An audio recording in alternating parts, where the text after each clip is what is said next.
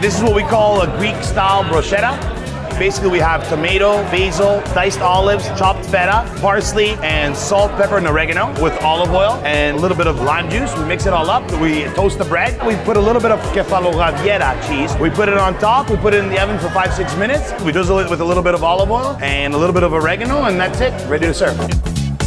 Bruschetta is wonderful. I thought it was great. That was delicious, and you wouldn't think a Greek place would have bruschetta, but they did, and it was amazing. It's not your traditional Greek serving, it's mostly Italian, but we changed it up a little bit. We put the olives in there, we put the feta and the Riviera cheese, and it's got a little kick to it. I think it's something different that people would enjoy.